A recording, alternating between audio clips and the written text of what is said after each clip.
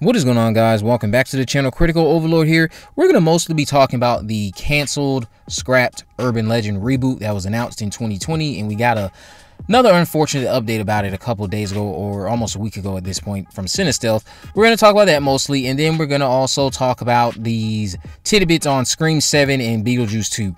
So in 2020, just to get on the topic of Urban Legend, 2020, it was reported that Screen Gems had set Colin Minihan to write and direct the thriller Urban Legend. The pick was on a fast track, and the studio was currently casting the key roles. Minihan will introduce an iconic new slasher for the digital age in a world where internet urban legends are born and move at a terrifying pace. The movie will center on a diverse cast of college students as they navigate a series of bizarre deaths that resemble urban legends linked to the darkest corners of social media. Then, sometime later that same year, we started getting reports about who these key roles, or who was being eyed for said key roles.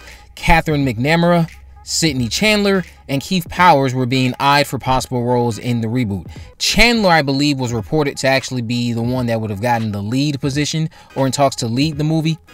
Then it was just crickets, nothing, for almost 2 years.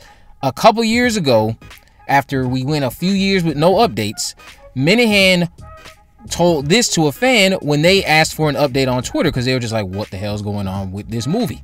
I thought we were going to get a new Urban Legend. This is what he said in response of what happened to the project. A combination of really bad timing with COVID, politics inside the studio, shuffling execs, and what I would call terrible choices in what to greenlight killed the movie. It was going to be the dopest LGBTQ slasher too. Also some funky stuff with TV rights when MGM wanted it. In 2023, Catherine told this to Collider to describe the film that I guess we're not going to get. She said it was sort of a new retelling of it, was what I can say from the script. Colin Minihan was the director of that. He's just a brilliant mind who has gotten to be a good friend. I would love for that to happen. That cast was going to be fantastic. A lot of friends on that cast. The story also reportedly explored deepfake technology too, which is funny considering the trouble that I've seen deepfake cause certain celebrities over the last couple of months, and the popularity that deepfake has garnered in the last couple of months and years. So this film had a chance to be ahead of its time in a way, depending on when it was released. Lately though, last week, CineStealth told us this about the project. Urban Legend reboot cancellation seems pretty final this time. Coming after it was delayed, canceled, revived, now cancel again. Sucks, but maybe if I Know What You Did Last Summer does well for Sony, it's not looking good.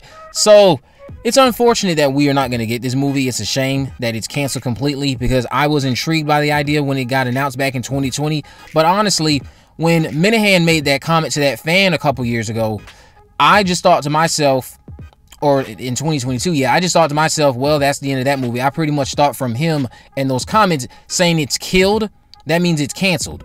And I don't think we've actually gotten an official word from anyone that it was canceled, but the lack of news and Screen Gems not having any reports on it after the 2020 date came and went, no filming, no nothing. It was evident that the project was canceled.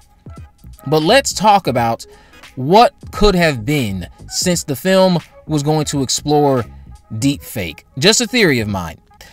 So we know in the original film, Brenda, the original killer, was upset because Natalie and her friend, the person who died in the opening because she ran away from Brad Dourif at the gas station, I don't remember her name, but Natalie and that friend were flashing headlights at her fiance while he was driving, causing him to go off the road or be hit by a truck.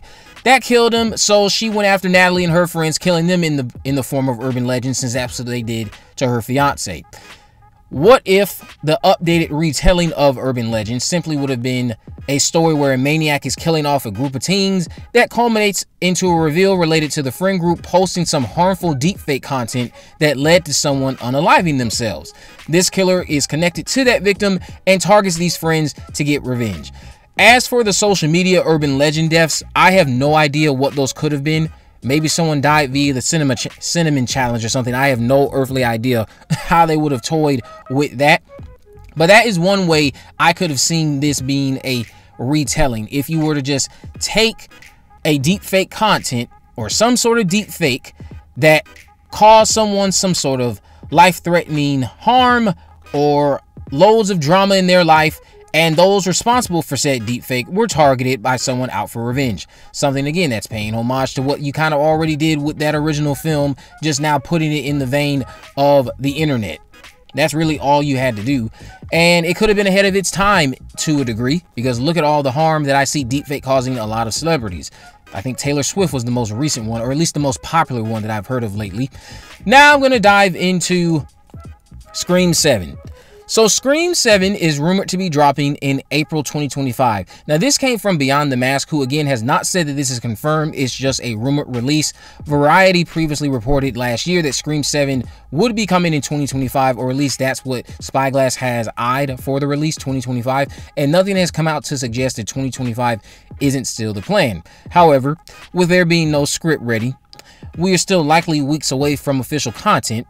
And what's going to be really funny is when, just a random thought, what's going to be really funny is if Scream 7 has nothing to do with 1 through 6 outside of just being in the same world. And the reason I say that's going to be funny is because then the discussion of Sam or Sydney returning will just be irrelevant. What we know is going to keep on happening and happening and happening. And people are going to say, oh, how this is not the right direction to take, unintentionally promoting a movie that they don't want to see. But whatever. So I'm going to now talk about Beetlejuice to wrap up everything.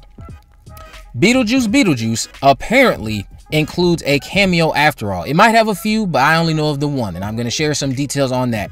Some of you may have known about this cameo and others maybe not. I'm not going to reveal the actor's name because there's rumored to be several cuts of this film.